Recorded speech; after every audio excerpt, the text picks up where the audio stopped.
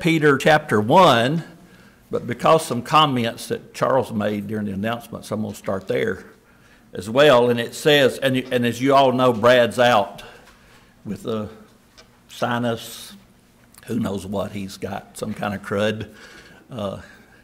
He wasn't able to talk, and that pretty much makes it difficult for him to preach this morning. But in 2 Peter chapter 1, starting verse 12, it says, "For this reason, I will not be negligent to remind you always of these things." And Charles said his announcement that I was going to probably preach something you've heard before. So not to disappoint, I'm going to talk about something you've heard before. So I'm going to remind you of some things that you probably know already. But as it says, for this reason, the reason being that Brad's not here this morning, you'll get to hear something that you've probably heard from me before. But I think it's something that's important. Something's come up in our class over the past few weeks. And then on Wednesday evening, we were reading from 1 Corinthians, talked about temptation. There not being a temptation that we cannot, not common to man, and not one that God provides a way out, we can overcome. And so I'm going to talk a little bit about temptation this morning, and going to actually take you back now to the real verse we're going to start with in Genesis chapter 3, and the temptation of Eve by Satan in Genesis 3. And so if you think about things that have happened recently around the country, we see random shootings and various things that happen. And when those things happen, news people, police departments, and so forth, tell people, be vigilant, be looking around, be aware of your surroundings. Those kind of statements come out. And we really should do that, and that's sort of the whole approach that the law enforcement takes. They look for things that are out of the ordinary. That just doesn't look right. I might need to stop, or I might need to keep an eye on that particular situation. And so you see that, and they monitor various social media. People see things, people posted, they may make somebody aware of that, and so they start monitoring particular situations. And we don't hear a lot about those, but a lot of things are prevented because of that. People will say stuff, or people will post something, or somebody hears something that they pass on because they are being vigilant about what they hear. And it's investigated, and something that somebody has planned may be stopped because of that. And so, the idea of that, and what we're talking about this morning, I'm not giving you a lesson on law enforcement, but to sort of draw an analogy between Satan and his goal and people who are out to do harm, sometimes what their goal is. And if you think about what's Satan's goal? Well, the goal is to destroy mankind spiritually. That's his ultimate goal, and he's after each one of us. And so, we may not think that's the case, but you think about the creation of the world. Genesis chapter 1, God creates the world. Genesis chapter 2, God creates man and woman, puts them in the Garden of Eden. And then in Genesis chapter 3, Satan appears for the first time, and with his attack on these two people that God has just created. Now, what's the time span there? Well, we know the idea of the creation was 7 days. I mean, God had the power to do that, but the time span from how long did they live there in the garden till Satan appeared and began his work? That's a little bit more difficult to tell, but it doesn't appear like it's a long period of time, just from what we read. I mean, the Bible records it in three sort of series of events. Doesn't really give us a timetable for that. But anyway, I want to look at Genesis chapter 3 this morning and look at the things that Satan did, how he attempted to, or how he did tempt Eve, and how he went about that. And then I think it would help us to think about these things and think about, in our lives, how these things that happen to us, how that things are put in front of us, and how we react to those is important. And knowing how Satan works, and I think we see how Satan works here in this group of verses, it helps us. So in Genesis chapter 3 and verse 1, the first thing that Satan does to Eve is he tries to maximize the restriction of God. Okay, so if you look at his first statement to Eve, indeed, has God said, you shall not eat of every tree of the garden. Now think about that question. What does Satan say? And is he trying to set her up, for his next attack? And I think the answer is yes. He's trying to get her to see what God said in a different light than what actually God said. And so if you look then in verses 2 and 3, we have what Eve said. And so if you look in Genesis chapter 3, verse 2 and 3, it says, and the woman said, well, first he says, is God indeed, you shall not eat every tree of the garden. And the woman said to the serpent, we may eat of the fruit of the trees of the garden, but of the fruit of the tree which is in the midst of the garden, God has said, ye shall not eat it, nor shall you touch it, lest you die. Okay? Is that what God said? Well, I don't know for sure. You think she quoted him directly, didn't you? Well, she didn't, as a matter of fact. If you go back to chapter 2 and verse 17, this is what God said. But of the tree of the knowledge of good and evil, let me back up. In verse 16, and the Lord commanded man, saying, of every tree of the garden you may freely eat, but of the tree of the knowledge of good and evil ye shall not eat it, for the day you eat of it ye shall surely die. Now what's different about those two statements? Well, number one, Eve omitted the idea of freely. God said, of every tree in the garden you may freely eat. And so when she quoted it, she says, you can eat of every tree of the garden. Okay? Now, does she restrict, or does Satan get her to restrict more about what God said? What did God say about the tree of knowledge of good and evil? God said, don't eat it. Right? What did Eve say? Eve said, don't touch it and don't eat it. Right? So is she becoming more restrictive than what God said? And I think we can see that she is. And she's playing into Satan's, his power and what he's trying to get her to do. He's trying to change her view of God. And so now he has her thinking that God is very restrictive rather than being generous. Does God do the same thing today? Does God try to or Satan do the same thing today? Does he try to get people to look at God as being restrictive rather than being generous to mankind? Sure he does.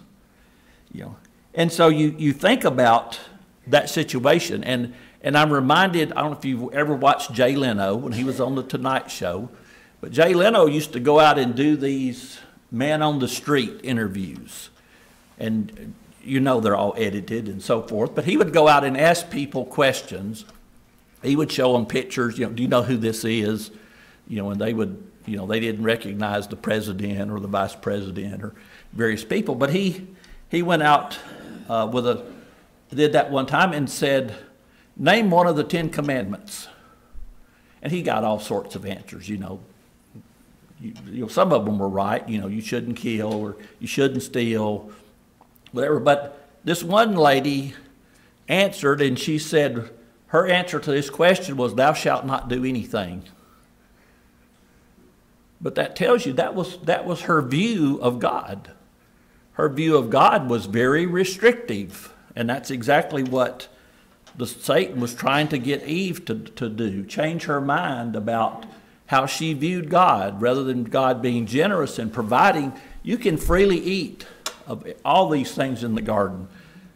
But she says, you can't even touch it. And she left out the freely eat. So, he gets her to be more restrictive. And so then the second thing that Satan does is he tries to minimize the consequences of sin. And then really, he doesn't just minimize it, he denies the consequences of sin. He argues that what God has promised as a consequence won't occur. And she says, as we just read in chapter 3, that when you do these things, you will die. In chapter 3. Well, what did the serpent say? In verse 4, Satan said to the woman, you will not die. You shall not surely die. So he just completely changes what God has said and says something that's completely opposite. And so, is Satan then, he's the first one to preach this once saved, always saved doctrine? Sort of sounds like it, right? Oh, you're not going to die. You're okay. Don't worry about it. You're good with God, and you're good forever.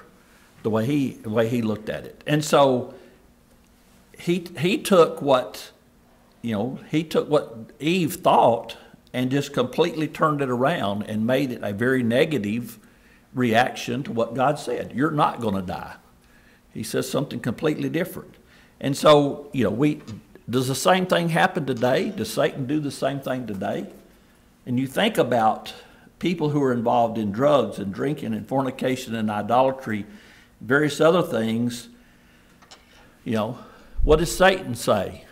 It ain't going to kill you, right?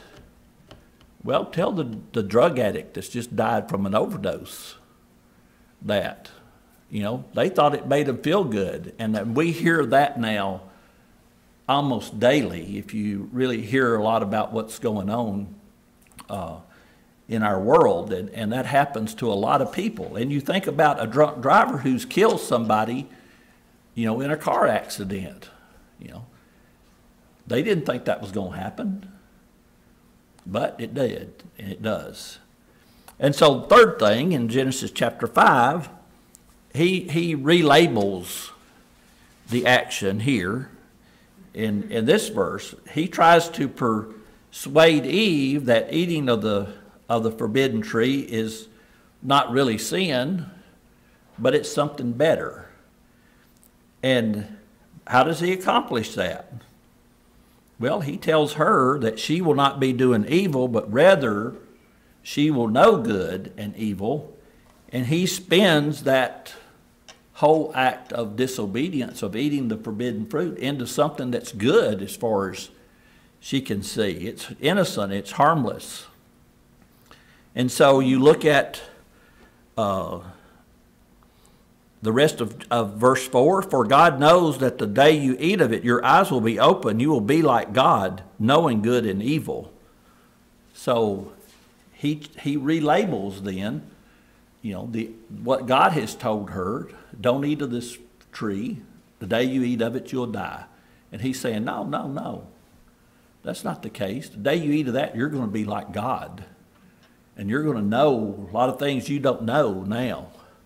And so he's feeding this idea then that, this is good. What if you would do this? And so he promises another outcome. It's not going to be death, but you're going to see things that you've never seen. You're going to know what God knows. And so today we see the same thing. Things that are sin is presented as a positive benefit. It's freedom. It's being your real self. It's relief from, the pressures of life. It's harmless pleasure. All these things that we see around us, that's what Satan wants people to think about those things. He don't want to think of those as sin or those things that would lead to death. I mean, that's way opposite of his the way he sees things or the way he wants things to be. Fourth, he accentuates the desirability of this. Suddenly, now this fruit that Eve sees and Adam sees is looked at a little different. She had looked at that fruit from God's eyes. She would have seen something that she should stay away from, right? The day you eat of that, you will die. And she should have been staying away from that. But now, he says, it's not going to kill you. You're not going to die. Matter of fact, you're going to be better. You're going to know more, and you're going to be like God. And so he sort of prods that desire, in her mind for that. And so, what's the result of that? So let's look at verse 6. So when the woman saw that the tree was good, what does she see? She saw that the tree was good for food. It was pleasant to the eyes, and the tree desirable to make one wise. She took of its fruit and ate it. Did he accomplish what he wanted her to do? What he wanted to do? Sure, he did. And we see how he went about doing that. And what did she see? God said, no, don't eat of it.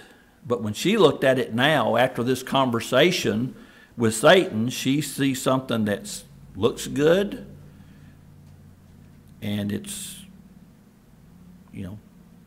I'm sure it tastes good. That was the next thing. It usually, if somebody puts something in front of us that looks good, our first mind is it probably tastes good, right?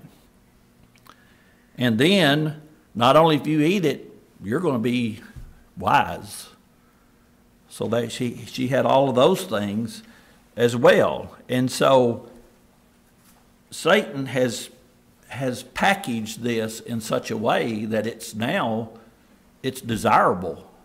It's not forbidden in the way she sees that. And Satan does the same thing today, wrap up something in a nice package so it looks good. Do we get excited when we get a package and it's wrapped up and it has a bow on top and it has our name on it, especially when we were children? There's something good in there, right? If it's got this nice pretty paper on it and it says happy birthday or Merry Christmas and it's got a big bow on top of it, we look at it, we go, wow, I want to open that and get in there because there's something good in there, right? And so that's exactly what Satan did to her. He packaged this whole thing up. So when she looked at it, it looks good. I bet it tastes good. I can't wait to try it.